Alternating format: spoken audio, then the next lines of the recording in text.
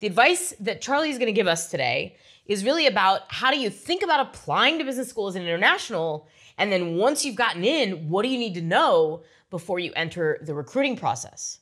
Hello and welcome back to MBA Monday. I'm Angela Guido, the founder of Career Protocol. And today we are talking to all of you international students. Those of you who are crossing borders to pursue your MBA and potentially your post-MBA career. Today, I have with me our Chief International Officer, Charli Taylor. Hello, everyone. Angela, so fabulous to be back here with you again. I always love being on MBA Mondays with you. Today, also you with the goddess hair. So exciting to be here. This topic is one of our most requested topics. And what you're all telling us is, help, I'm changing countries to get my MBA and potentially also my post-MBA job. What do I need to know? What do I do? So Charli is with us today to answer all of your questions about pursuing an MBA abroad.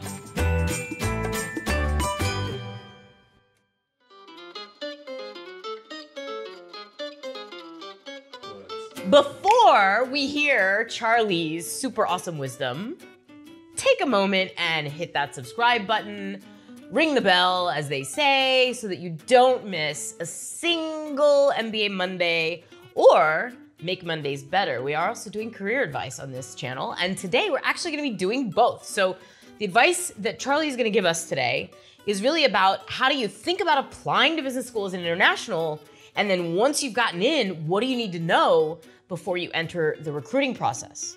Because Charli is also our favorite MBA career coach for our international clients. So Charli, as folks are thinking about changing geographies, going to a different country for their MBA, what are the things that they really need to be sure they have buttoned down in their application itself? Oh, Angela, such an important question. And so it's so exciting, first of all, to talk about this. We know that people who are going off to do MBAs abroad and looking to develop themselves internationally, career-wise, personally, otherwise, are just such incredibly brave souls. And a brave soul and a big dream is what we need and welcome here today. And so starting off with that big dream, it's really thinking deeply about more so than almost anybody else, right out of the gate, having that real clarity around goals. And one of the wonderful things that we offer, Angela, that gorgeous career roadmap and career game plan that you've put together for our students, it's an opportunity for people to go really deep and look at what it is they want to do, their values that drive them. And these are things that even if you're not working with us, think about this really deeply, because it's going to be the basis of the conversations that you have with people. So if you go into these conversations with so much clarity, you are already at the top of the game. Charli's absolutely right. Your career goals are for you. They are not for the admissions committee. However, you do really, as she points out, you really have to keep your audience in mind. And so schools know that international students have fewer options because not every company will sponsor a visa, and they're competing with equally qualified native speakers and locals of whatever country you're recruiting in. So they know that you're gonna have to do a bit more work to get the job that you want. And if you can show them, to Charli's point, that you've already done a lot of that thinking, that working, and that networking, they're gonna feel a lot more confident enabling you to invest the money you're gonna invest in their MBA program, because then they feel confident that you're going to get the return on that investment. They're really looking out for you. They don't want you to come to their country, invest thousands and thousands of dollars, and then be left without a job at the end. They're really thinking about your future. So you need to show them that you've also done that thinking. You've done much more thinking than they have, and planning and networking. And this is why, as Charli first said, your career game plan as an international needs to be super tight. This is also really important as you're applying. Of course, we never do this for the sake of the AdCom. We first do this work for our own clarity. But the benefit is when the AdCom really understands that you have that level of clarity, that you've done that homework, it makes your case so much stronger. They know that you're going to also have to work twice as hard to find that placement. And so if you're able to do the networking now, if you have that clarity now, they have faith and confidence in you that you're going to be able to do that in business school and going forward. So that's really one of the first really big things. And one of the other things that we want you to think about a lot too, and this is a part of that, your career leap. So we talked a little bit about this before in a previous episode, but oftentimes international students may be taking a whole variety of career leaps. They might be, crossing functions, or they might be crossing industries. And if you're an international student, oh my gosh, that is just making you a triple jumper. And so you really have to have your game plan on. Yeah, so for those of you who don't know what a triple jumper is, when we talk about your post-MBA career game plan, you want to think both in terms of what you really want to do and in terms of what is the most feasible path forward. And the right answer is somewhere at the union of those two things. Don't lie. Don't say you want to go down a path that you're trying to get off of, but also don't put forward career goals that are totally unachievable from where you are plus an MBA. A safe way to go is to change either industry or function, but not both. Add a third dimension to that of geography, and you really want to make sure that the plan you're putting forward makes it likely that you're going to be able to make that move. So it's going to be unlikely that a firm is going to hire you in a different geography, a different industry, and a different function because you're just not really qualified yet for that job. So make sure that as you are planning your essays, your personal statements, and your goals, you're thinking really realistically in terms of what you're going to be most likely to be able to achieve post-MBA and address that in your personal statement. It's so true. They really feel that they have such a duty of care to each and every one of their students. The other thing too, we want to think that AdCommers, because of that, and also because they have myriad pressures on getting it right in admissions, that's why they're also maybe a little leery of triple jumpers. But this is where your due diligence comes in. Having as many conversations with people as you possibly can before, during, and after. So even before you get to business school, as you're learning about the schools, also think about this as a wonderful opportunity for you to do informational career interviews. Connect with people on through the career lens, not just getting into the MBA lens. Remember, every single person that you connect with, it's not just for admissions into a particular business school, but go in with the mindset that you are creating a community, a network for life. And if you want to know more about how to do that, read Angela's amazing book, How to Network Without Feeling Like an A-hole. Now that my kid knows how to read that title, he thinks he can say a-hole all the time. Thank you very much, Angela Guido. But it is just a super critical thing that you want to do. And also, if you meet people along the way who have taken a path that you're looking to take, to be able to share that information with the AdCom so they know it's not an unblazed trail. It is something realistic and something very possible. It also, more importantly, gives you peace of mind as well. So it's really important. But I love also this idea of being really flexible, Angela. The whole thing about, look, if you're coming all of this way, keep your mind open and be locationally agnostic. Okay, so Charli, as international applicants are applying, I think the message is incredibly clear. They have to really focus in on their career game plans and make sure that they are airtight.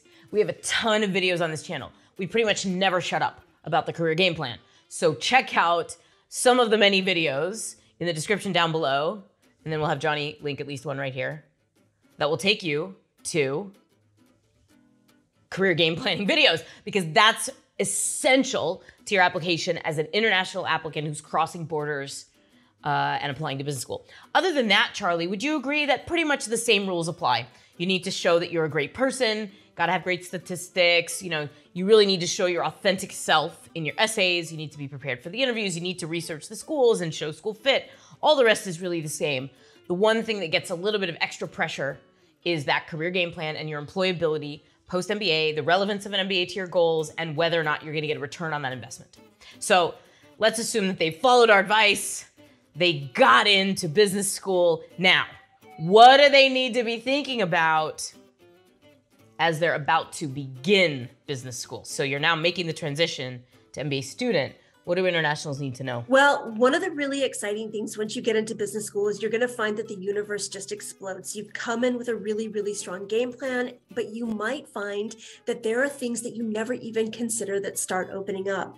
So be a little bit open and flexible as well to possibilities and opportunities, particularly when it comes to locations. You might think, oh, I just want a bite of that big apple. And then you might find that actually the industry pulls you to the sunny climes of California, and be open to that. It's kind of a very exciting part of the adventure. The other bit of this too is be open internationally as well. Angela, one of the things that we've seen over the last couple of years all over the world is just how quickly the visa situation can change for international students. Sometimes that has been on the verge of, really catastrophic. And sometimes it's been really exciting, opening up tons of opportunities. And so it's important that no matter what, we always keep our eye on the ball. And, Career Protocol, I love one of the things that we do, and that is to really help all of our students, particularly our international students, prepare with a plan B. And sometimes a plan C or a plan D. So in case they need to make these kinds of shifts or have this flexibility, they've got that in their thinking already. They're empowered and they're responding rather than reacting. And that's really important, particularly when we're talking about the visa situation. But it's also very exciting because, as an international student, if you want to even gain deeper international experience and you're in B school and you think maybe you want to go and work in Europe, there are some visa challenges to doing that, but go and do international programs, do international exchange programs. We're finding that countries like the United Kingdom that want to attract more international students, kind of more brain power, develop those connections to other cultures and countries in the wake of Brexit, are opening up really interesting visa pathways. So students who attend really excellent top schools in some countries can gravitate and do some work in the United Kingdom. So you can check out all kinds of options if you're willing to be flexible. Yeah, so flexibility is definitely the mantra, and it's related to everything that Charli has already said. Companies who want to hire international employees have to deal with a visa challenge. Some companies won't be willing to do it. Others will be willing to do it, but they have to invest a lot. It makes you a riskier hire, and the job that you really want may not be available for whatever reason. Either they don't sponsor a visa or they don't have room in the New York office where you want to sit. So the idea is to look to maximize the return on your MBA investment by, number one, getting a job that pays you well post-MBA if you need to pay off your student loans. Number two, sets you firmly on a track for success in the long term, which means teaches you a lot, gives you experience capital that you can parlay into future jobs after your first job post-MBA. And the third thing that you have to keep in mind is Charli's favorite word, flexibility.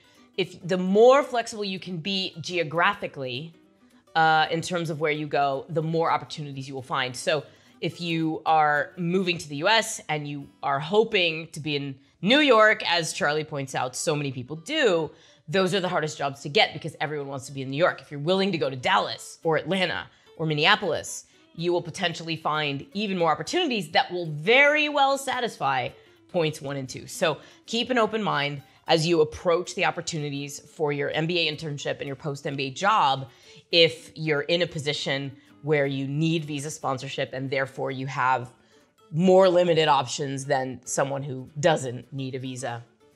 Any closing words for these guys, Charli? You know, just going back to that theme of being brave souls, one of the really exciting things is in the United States, the international students kind of by and large, you have maybe about 30% of the class on average will be filled with international students. So you have kind of an advantage in some ways, right? That you get this opportunity to really be kind of unique in the crowd and to showcase and demonstrate that you have some really interesting experiences and perspective to bring to the table, not just to the class, but to your future employers as well. Being an international student, my friend, is an advantage. Wave that advantage proudly. It's exciting. And kudos to you for taking this big leap. It's amazing. We need more brave souls. And that is why Charli is our Chief International Officer. If you are an international MBA applicant, you are the exact person that Charli wants to work with as a coach. So don't forget, if you want to talk to us about working together on your MBA application dreams, and in particular, if you want to work with Charli, which I really recommend if you are pursuing an international MBA, click the link below and request a free consultation and ask to talk to Charli. She's not only the expert in international MBAs, she's also one of the top 20 MBA admissions consultants from 2021, last year, whatever it was, in Poets and Quants, because she's awesome. How awesome is Charli? Be sure to leave Charli a comment and thank her for her time today. We just love getting your input on this show, Charli. Thank you so much. I always love connecting and hanging out with you. You are the best. Thank you. Back at you, lady. See y'all next week. This is... Okay, sorry. End scene.